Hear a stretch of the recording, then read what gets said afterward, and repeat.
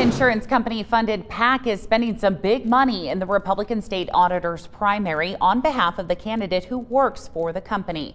Victory Insurance is headquartered in Miles City. They put $191,000 into a political action committee called Citizens for Government Transparency. The PAC has also spent almost all of that money promoting the candidacy of Nicol, who is Communications and Marketing Director for Victory Insurance. Her father is the company's CEO. The other candidates for this open seat are Bozeman businessman Troy Downing and Missoula insurance broker Scott Tuxbury. In the past month, Citizens for Government Transparency spent $120,000 on digital ads promoting Nicol.